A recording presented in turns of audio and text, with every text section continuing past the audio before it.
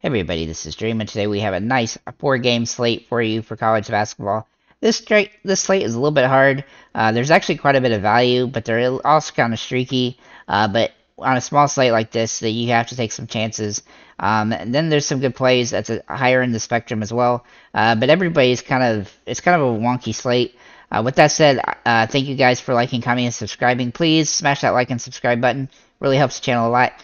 With that said, let's get into the slate itself. At the end of the video, I will break down each individual team and tell you what I think about it. With that said, though, let's get into our top plays. Hunter Madondo for Wyoming. Now, he is on one of the lower scoring teams on the slate, but he's been really consistent lately, having a pretty good outputs, even if his team loses, which they seem to lose quite a bit. He has even getting blown out sometimes. He still manages to put up some decent numbers most of the time. He does have a floor in the mid-20s for today, but he has some good upside as well. He's got as high upside as anybody on the slate at around 45, 50 fantasy points, and so he has that opportunity. And he's also had over 40 fantasy points in 3 of the last 5, despite losing 2 of those games and actually being blown out kind of in one of them. So I expect him to play well here. He does tend to get some assists and rebounds, which helps, as well as just scoring as well, and he shouldn't have too much issue in this particular game scoring, and so I look for him to have a really solid game here. He is a little bit expensive, but I think you can fit him in with the other value plays available. Then we're going to look at Jalen Worley. Now, he's in the game with the highest scoring slate, and Florida State, even though they're projected to lose by 8 points, they're still one of the higher scoring teams on the slate. He does have a high ceiling, but a very low floor, and you're going to see in his game log here, he has games where he gets over 33, 35 fantasy points and some under 10. He is worth the risk today, though. It should be a faster scoring game, and he does play a pretty good amount of minutes, assuming he stays out of foul trouble, which for the most part he does. So he has good upside here. His floor is concerning, but on a small slate, it's worth taking a chance on him, I think. He's probably one of my favorite plays on the slate simply because of his price. Then we're going to look at Langston Love. He and Bonner, another teammate, both have some upside here, as Keontae George will miss this game, and he's near minimum price, which definitely helps. He played 22 minutes after George got injured last game and scored 16 fantasy points. I expect similar or better. He had one start early in the year where he scored 36 fantasy points. He seems like a pretty safe value play on the slate. I'm a little surprised he's this cheap, considering he's actually been more expensive for most of the season. I mean, he's been up and down, I guess, but he's had some good games coming off the bench, which he typically does, and he may or may not start this game. If Bonner was to start, he would definitely be somebody to take a look at, but I think Love is safer today, and I expect him to potentially start, or at least play a significant role off the bench for a high-scoring team on the slate.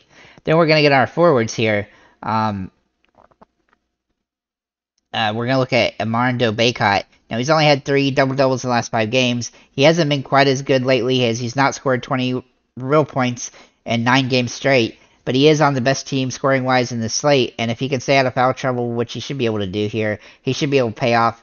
But his floor is riskier as well, since he hasn't played well as late. He's also more expensive than Maldonado, who I mentioned earlier, which makes him less appealing, especially at his price. Now, there is plenty of value plays, so you could consider him, but he's still kind of risky.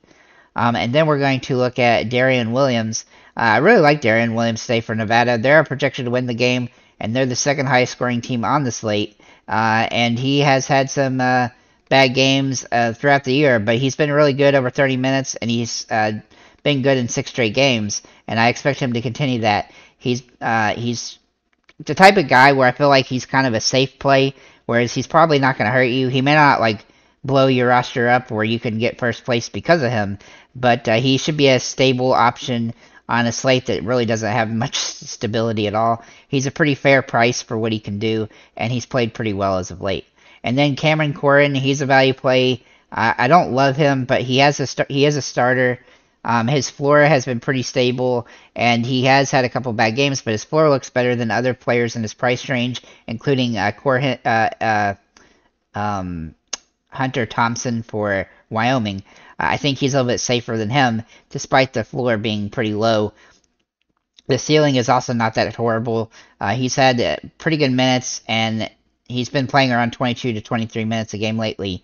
I debated looking at Hunter Thompson, like I mentioned, for Wyoming, but I just feel Corhin is a bit safer and he has better usage. So I think he's a safer option at this price range. So that's the 6 guys that I have as my top core plays for this slate. Obviously, I think Corhin and Warley are the 2 that are probably the lowest rated of the 6 I mentioned. And so Madondo, Love, Baycott, and Williams are my top plays. If you want to say core plays, you could definitely do that. But I think Madondo and Love are the safest of all of them. So with that said, let's get into the breakdown of each individual game. We're gonna start with UNC here. UNC is favored to win the highest scoring game on the slate. They have the highest scoring team. They also have some nice upside as well. Baycott has not been as good as of late, but he has the good upside. And everyone else on this team it is a little bit overpriced, which is a concern. But 2 or 3 of the guys that start will likely pay off here. But trying to figure out which ones of those 4 to 5 guys is going to be the right picks is going to be somewhat difficult on this slate because they're kind of streaky. But overall, they do have some upside, and so they're definitely worth taking a look at. As for Florida State, Worley and Corhin both look like decent value plays, with Worley looking the best. You can make a smart argument for Darian Green and Caleb Mills. Not sure that I like either of them enough to look at them as roster spots because they are overpriced. But with a small slate, this does make them somewhat interesting, especially considering Florida State is a higher scoring team. As for Nevada and Wyoming, we're going to take a look at Nevada first. They're favored to win the game by 6 points, and you can take a look at Williams and Blackshear, but everyone else is very streaky and inconsistent with minutes. If you need someone in the 6,900 range, then Baker is worth a look, but he is very risky and hasn't played particularly great throughout the season, and a little bit inconsistent. As for Wyoming, this team is projected to lose and be the second lowest scoring team on the slate, but Maldonado, Thompson, and Wenzel all look interesting as they have slightly underpriced due to having super low floors. I don't think anyone else on the team has got any upside at all, though, and so if you wanted to take a look at 1 or 2 of those guys, I think that would be advantageous, but I wouldn't go any deeper than that. As for Baylor and Oklahoma State, this is the closest game on the slate at 1 point, and Baylor is projected to win. Baylor does look like an interesting team as they are the second best scoring team on the slate, and Love and Bonner are both interesting due to George being ruled out. Both players play over 20 minutes last game with him out, and Love is somewhat safer, but both are worth a look. If Bonner did draw the start, he would be somebody to look at as well, but I do think that Love is safer. And then you could also take a look at Flagler and Bridges as they are both a bit overpriced, but still have some upside here. You could even look at Flo Thamba and Jonathan TT, I can't say that guy's name, as this dude here, at $5,200, as they are both light Hail Mary options on the small slate, and so they would both be guys I would take in a little bit consideration with. Oklahoma State also looks interesting today. Bryce Thompson is the safest play on this team, but they don't play many guys big minutes outside of him and Boone. And if this game gets out of hand, Boone loses a lot of minutes as well. Both of them are a bit overpriced, but Thompson is worth a look here. I do think that it's probably a good idea to avoid Oklahoma State for the most part. As for West Virginia and Iowa State, we're going to start with West Virginia. They're favored to lose this game by 4 points. They are the lowest scoring team on the slate and being the underdog. But Mitchell, Stevenson, Toussaint, Matthews, and Johnson all deserve a look here. They're a little bit risky due to the low scoring of the team, but they all have some potential, and they have played pretty well despite that. And as you can see, that they're all pretty fairly priced. I wouldn't say they're overpriced, but they're not underpriced either. So they're kind of risky, but still worth taking a look at. And then Iowa State being a 4-point, they have the 4-point spread in their advantage. If you look at Clasher and Holmes, they both look mildly interesting, but they are overpriced. Maybe good if you need someone priced in their ranges for your last utility spot. Outside of that price, they went from the team.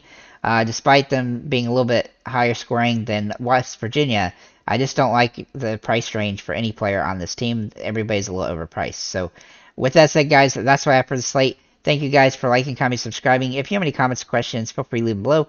And have a nice day, guys.